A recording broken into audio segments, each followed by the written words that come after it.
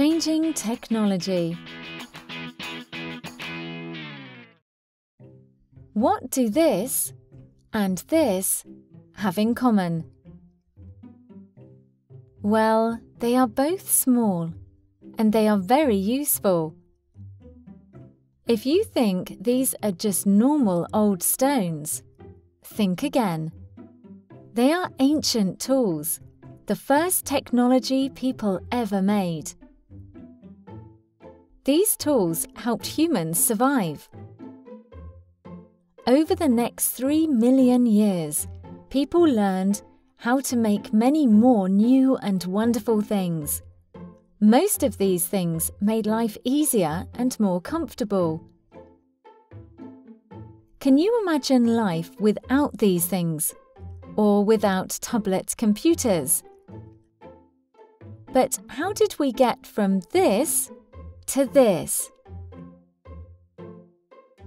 Well, let's go back 2,000 years to the very first tablets, the abacus.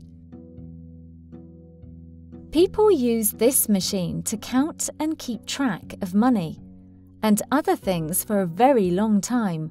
Then, between 1642 and 1644, Blaise Pascal made the Pascaline, a calculator or adding machine that ran with gears and wheels. In 1837, Charles Babbage planned a programmable computer, the analytical engine. Here you can see a model of the machine in a museum.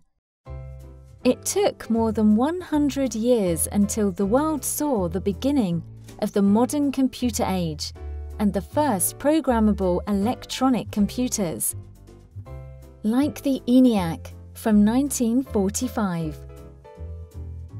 These early computers were very big and heavy.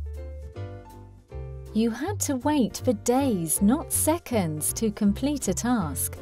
Nobody had a computer at home.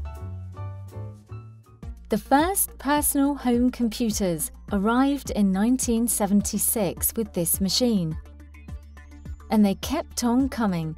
Finally, people could buy and use a computer in their own house. Your parents probably played video games on computers like these. Computers got smaller and faster and light enough to carry around. In the 1990s, the Internet and computer networking made computers really powerful. The rest is history. What new technologies do you think there will be in the future?